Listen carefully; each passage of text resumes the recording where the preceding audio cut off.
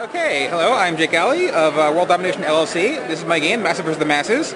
It's a two-player strategy game, one person, based on old Godzilla movies and so forth.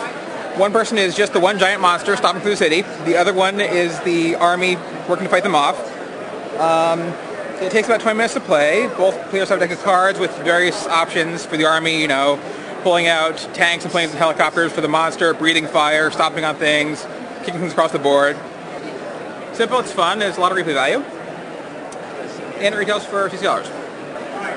The object for the monster is to take all the little screaming citizens here and wipe them out through their various attacks, picking up, eating them, jumping on them, breathing fire, etc.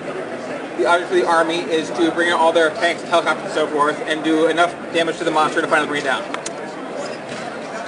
And down the road there'll be expansions, so you can take the board here and add other ones to it off the side, like so, expanding it out for more and more players.